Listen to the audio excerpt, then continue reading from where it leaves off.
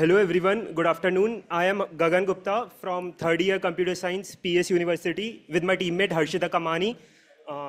We are presenting project EduPrepAI, which is an AI-driven edtech hub which automates lecture summarization, dynamic quiz generation, and personalized learning experience. So problem statement which we face these days is we have a lot of video content, but we don't know how we can get extract out of it. So we have a lengthy lecture videos, we have like student face challenges in getting personalized knowledge out of that video. Let's say they want to ask questions about the video. So a lot of research is going on these days on PDFs, where you upload a PDF and you can query a PDF. You can ask, what is this part of the PDF doing? What is this section doing? So here we come into picture for the videos. So you can upload a video and you can ask your queries, and you might like, you can generate summarization, you can generate quizzes. So for teachers, they have to do all this manually, like they have to create quizzes for the examination and all. So here that's what we are doing. This is the market research which we did. No, our solution, our innovative tech platform aims to enhance the learning experience by converting educational video lectures into text sum around it. So EduPrepAI is a project that summarizes lecture video at a high level. It passes both the visual and the auditory components. So what happens, even in the video, some of them are like, they take the audio part, but not the visual part. Let's say I'm a teacher, I'm teaching, and I'm saying this is Pythagoras theorem, and I'm writing Pythagoras theorem here. So this is Pythagoras theorem will be coming from the audio part. But what about the formula which she wrote? There might be any X formula. So we are getting everything in sync. This is Pythagoras theorem and the formula which is written on the board from the board. So it's in sync. This is Pythagoras theorem and the formula. These are the features. It is a multimodal approach. Quick summarization of lecture videos.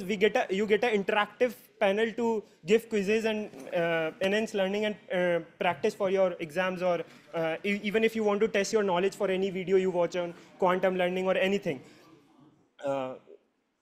This can be used as a browser extension. So the roadmap, we started with, we distributed the weeks. We worked for around 6 weeks. So we distributed it in the first week we did this, and around 1.5 weeks we did this, and the 2 to around 3 weeks we were doing that thing. This is the project architecture. So we are taking the video, and then we are checking, is it a real-time video? Let's say our video recorded in class, live lecture video. So then then this is the model which we trained, a ResNet 50 model. That we fine-tuned. So it is detecting if that video is the video contents are useful frames or non-useful frames, and then we are doing operations, removal of duplicate frames, removal of pre-sequential frames, which I'll be talking about afterwards, frame extraction, and then OCR, and then SSA, and then these are the operations which we are doing. So yeah, this is how, let's say this is a video, so we got the frames, and this is the aligned audio with it. So from frames, here is the text which is spoken, this is the frame, and then we are taking out these figures. So you can even, let's say a video is there, but you don't get what figures are there, some neurons diagram or some diagrams are there. So we are getting the diagrams as well, so you can get to know what is happening in the video and everything. So it's a multimodal approach. This is about coming to the dataset part, we have taken the lecture videos from the open access universities like MIT and Yale. And from these videos, we have created our dataset for the ResNet and the YOLO part. Coming to the models, so basically we use ResNet for classifying the frames into these 3 classes, which you will be seeing later in the upcoming slides. So we trained ResNet on around 15,000 images.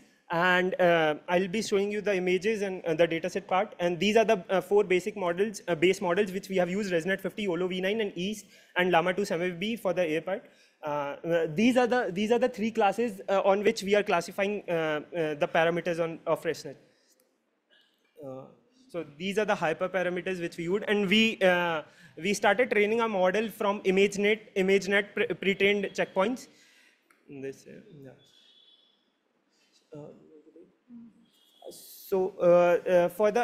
I'll go through each step, the code walkthrough. So for the we extracted frames at a frame rate of 6 FPS. Like each frame is extracted at 6 seconds. So why we are extracting at 6 FPS?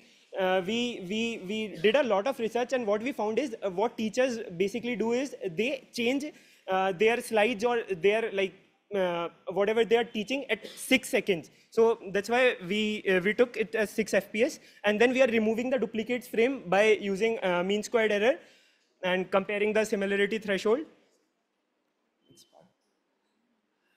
And this is the training ResNet part. So these are the pooling layers, the final layers which we have used. And as you can see, right. So these are the validation dataset and training dataset we have used. Yes, so this is the glimpse. When a video comes, we break it into frames. So these are the frames basically which we get. This is the slide. This is what we want. This is a good frame. We can just do OCR on it and extract the whatever we want out of it. And this is a presenter slide. So we need operations on this. We need to crop the presenter out of it. And these are the other frames in which, like, let's say I'm covering the board. So it's not of useful because I'm covering the text. So other frames are, we are removing the other frames and we are modifying this frame, and we are taking this frame as the, so this is the presenter slide which we showed in the previous one, and then we are cropping the presenter and the board, and we are getting a slide. So it will be easier for OCR part, and we are not getting the noise because these frames get a lot of border noise and the figure noises. And then the main part comes when you, even when you extract frames at 6 FPS, you get a lot of sequential frames. Let's say a teacher is writing A square, then plus B square, plus C square. So it's a lot of sequential frames. So we don't want all these frames. It just increases the time. So we want only this frame because it has everything of the text part. So what we are doing is we are removing the pre-sequential frames by comparing, by using similarity threshold, texture similarity, by using Levenstein distance, and structural similarity for the visual part. And then the OCR part, so we have got the slides by modifying the presenter slide and the normal slides, and we are removing the others. So, and then we are doing the OCR on it. And for the OCR, first we are removing the frames, we are getting the frames, we are masking the frames because of better accuracy of text, and then we are extracting the text. So this is the, and then we are feeding it to Llama, and we are using a map reduce function as a chain type because we are doing it for a larger video. Or in the previous version, when we didn't use use the map reduce function, we were able to optimizedly do around 20 minutes of videos. Now we can do up to 1 hour or maybe more. So, and this is the one of the best features. You can chat with the video and ask your query. Let's say you have some doubt, so I'll run through it. I'll show you a live demo. If you want to go through the code, this is, and I'll show you the video which I've already put, and then I'll. Yeah. So okay. One best use case for this could be just to tell you the use case. This is a Microsoft Learn website. So they have this knowledge check here. So how this knowledge check is created from these are the videos, 4-minute video, 3-minute video. So they have to manually create it. Using our open source platform, they can create it automate it. Yeah, this image describes what we are doing. We generated it using manipulating a stable diffusion model, and we are generating quiz, summary, and notes, and you get a chat with the query feature for the video.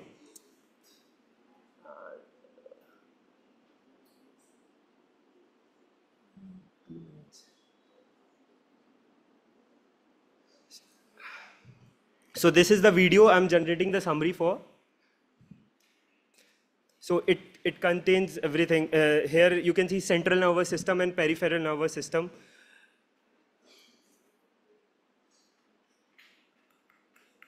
So yeah, so the summary has been generated, and it tells you the concise summary around that video. It doesn't give you a lot of hesitation of the summary. It gives you a concise summary. And then talking about the notes part. Yeah, so here you can see a lot of figures are there in the video. So I'm generating notes. So it's generating sequentially in a generative way. So the notes is coming, and you can even see you can get a proper segmentation. The chapter headings, the headings are in proper SSA format.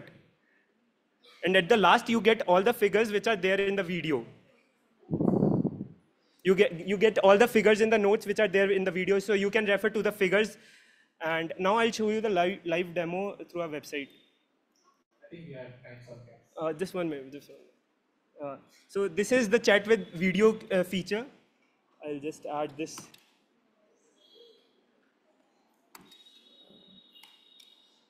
It'll take some time. I'll run other feature as well because it takes time to load, like some 40 seconds. Okay, so let it run. In the meantime, we get example questions. Okay.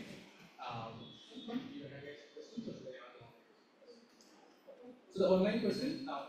There is a lot of visual content in the slides, example figures, flowcharts, etc. How is this information utilized? And I think maybe a follow-on on that question is, many visual question answering require complex reasoning involving different modalities like transcript and visuals. That's the USP of us. How complex reasoning questions can be handled. So I think what Tanuja is alluding to is that you might need to look both text and the image in order to answer. Right. Can your system resolve those, or is it only on the text that you answer? No, we're doing, that's what I described. We are doing both visual part plus the auditory part, and the figures part, how we are analyzing the figures. So we have already started the work around analyzing the figures as well. Due to the time constraint of the hackathon, for the hackathon purpose, we are still here. For the future scope, we want to do, like, let's say a figure is given. So you get even a note about the video, about the figures, that it is a neuron figure, this is the dendrite part, and this is the axon part, like that. Got it, okay. So maybe to summarize your answer, what you're saying is that the images are being captured and recorded at the end. You cannot answer questions based on the images alone. Right. You're answering mostly based on the text, right? Correct? Okay. Only for the images part, like only for the figures. For the note generation and everything, that is both. So you are looking at that 6-second attention, right? And you are saying that there are, let's say there are multiple, the same slide is being loaded in parts because you are basically highlighting. Right. Then you look at the distance metric, which you clearly define. Now, how do you know which out of this slide? Because only when you pass it to OCR, you will know that there are certain characters which are read with confidence, there are certain characters not read. So let's say you have 2 pictures of the full slide. How will you figure out which is the slide that you will keep? Because your metrics are more looking at similarity and stuff. They are not looking at OCR quality. OCR is a post-process. So no, ma'am. Like, we are looking at both part. I'll show you here. We have described it here as well.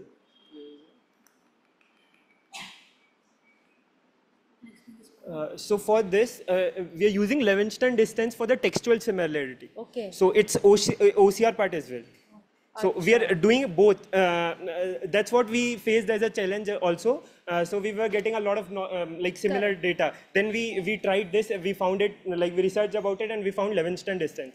And so we are using that for. So these are kind of similar. Yeah, exactly. This demo. And for cropping the images, so do you do like image segmentation and other aspects, and then remove the image or mask it? Is what you were saying, and then pass it to OCR. We are doing perspective cropping, for the image cropping, we are taking the biggest rectangle available here. So for this one, we are taking the biggest rectangle which is there, and we are doing perspective cropping. We have implemented both of the approaches algorithm. Okay. If the perspective cropping doesn't work, then it doesn't give a good feature, then we are taking the biggest square rectangle, whichever is present. So last question is after you do OCR, right, you're probably leveraging LLMs to do the summarization and question generation. For images, what is the option? What do you plan to use? For images, we have gone through models like Clip and BERT, and even Gemini supports it, visual to text part. So we are trying for this model. This is our future scope. If we get And even there's one good research paper on Claude 3 that we are trying to implement. And which model did you use for OCR? We have used East text detection. It's efficient and stable text. So this is the demo part. Just one more question, okay? All right, next question is, can you take, how is the factfulness and grounding of the information in the given video verified? And I think Tanuja has suggested 2 papers to you, video chat and video agent. I'll send them across to you separately. Yeah. But how do you verify the factfulness and groundedness of the information collected? Because there are a lot of leakages, right? Possibly in your in your slide detection and this one, or in OCR itself, there could be leakage, etc. So how do you ensure that leakages don't happen?